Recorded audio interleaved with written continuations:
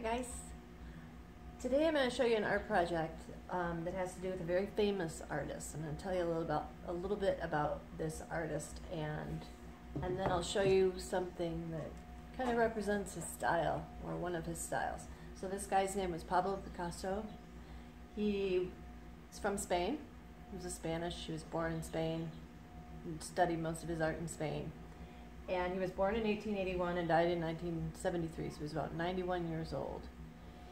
He learned how to do most of his art originally very young from his father, and then he went to art schools and things like that. But he went through a period of time where he invented a way to do art that was called cubism. And if you look closely at this picture, you can kind of see where it actually is a portrait of somebody. And there's a person in there. At the bottom, you can kind of see their hands are crossed, and then you have to look closely to find nose and eyes. This type of art was called cubism because of the different geometric shapes that you see within it. But he invented that, and he did a lot of his work that way. Even though he could paint and draw very traditionally, where things looked really realistic, he, after a while, started to do things like this. And one of his very famous things involved a portrait in which a lot of his work, the facial features that were partly cubism, where there were like geometric shapes, the features for the face, the eyes, nose, and mouth, weren't always in the place that they should be.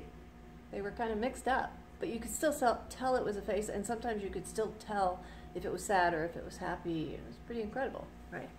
So instead of having realistic pictures, people were able to see something a little bit more creative. He took some risks that way. He also went through a time period where he painted everything in blues, all different colors of grays and blues and blacks, because he was really sad. He went through a really sad period of time, and it's called his blue period, and everything he did was in blues. Okay. So what we're going to do is kind of fun. You can use any colored kind of paper. It can be white or whatever you have, and start with pencil. And then I use oil pastels because they show up really well.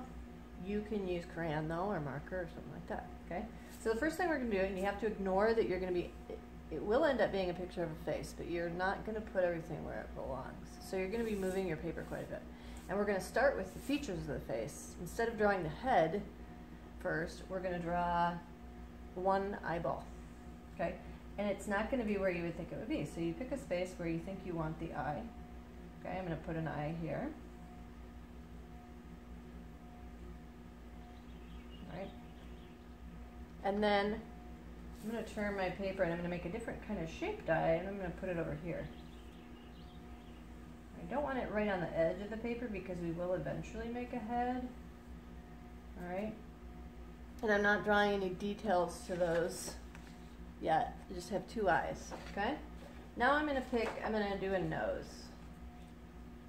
Okay, and I'm going to choose to do my nose over here.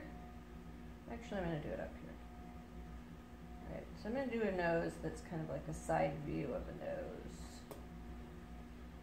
Like that, with kind of a dark spot for the nostril.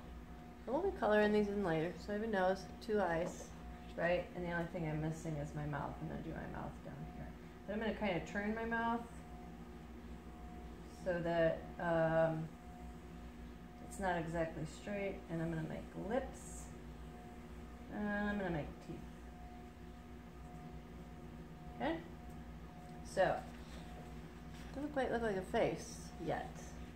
Alright, I'm going to decide which way I want my paper to go. I think I'm going to make it go this way. And my next thing is to draw a shape around it.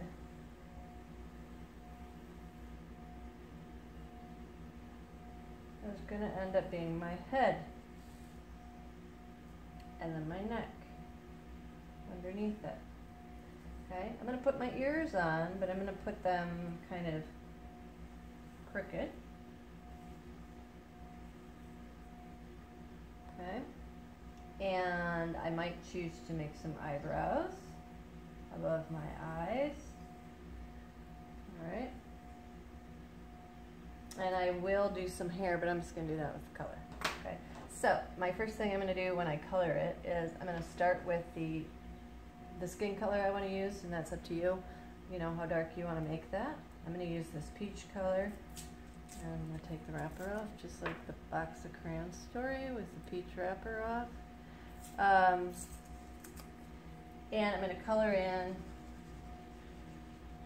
the skin all the way around.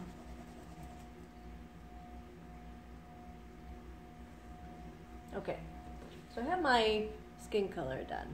All right, I'm going to choose a color for the eyes, and I think I'm going to do blue eyes. All right, and the way you do that is you're coloring the iris, which is the shape around the pupil, right? It's going to do both my eyes the same this way, but you could do two different eyes. Okay. I'm actually going to add a little green in there.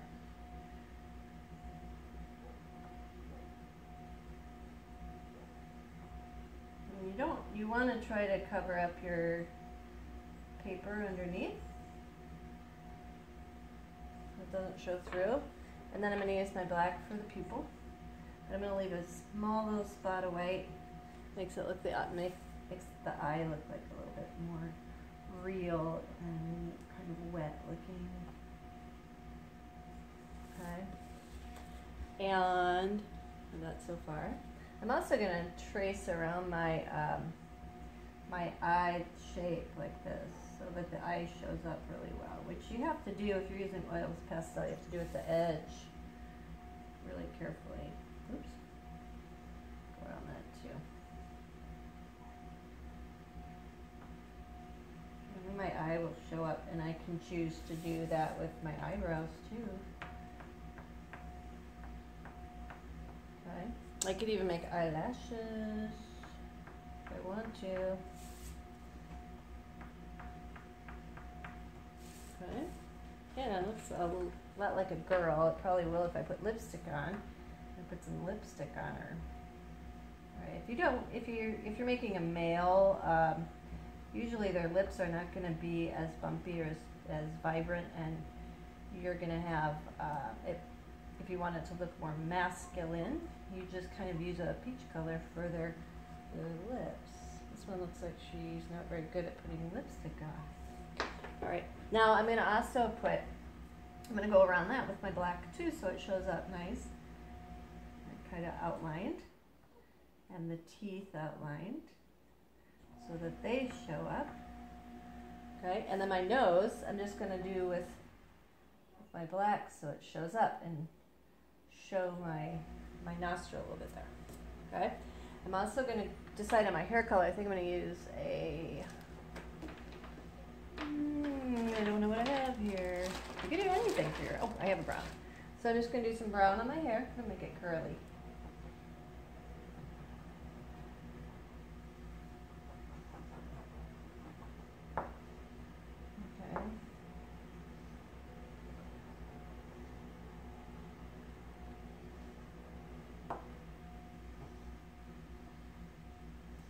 And